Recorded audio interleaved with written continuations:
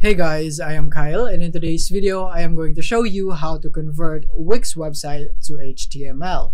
So let's get started. So here we are in a Wix website right here, and what you want to do from here is go to your website and click on Edit Site right there. So you want to go to the website builder, or you can just go directly to the website itself. But in this case, let's just go here, and then once you are here in your website, you want to click on Publish right here and click on View Site.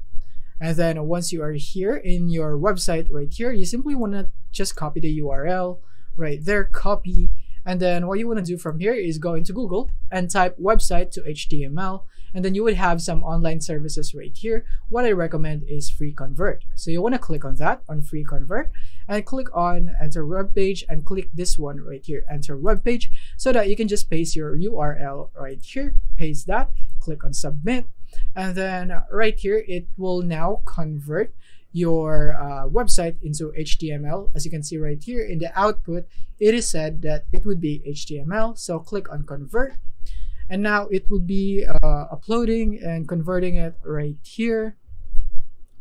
And yeah, as you can see right here, it is now converting. All you have to do now is just wait for it to finish, and then you would be able to download it right away.